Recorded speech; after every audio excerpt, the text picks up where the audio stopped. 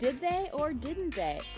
Heidi Montag and Spencer Pratt, whose on-again, off-again relationship is chronicled in MTV's The Hills, appear on the cover of Us Weekly with the headline, "Heidi and Spencer Elope." You will not regret this decision. But were they legally married, or is it an elaborate photo shoot? Us Weekly shows the couple in a wedding ceremony at a chapel near Cabo San Lucas, Mexico on November 20th.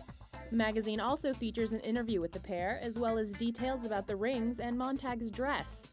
The story does not say whether they obtained a marriage license or took part in a civil ceremony, which is required by Mexican law.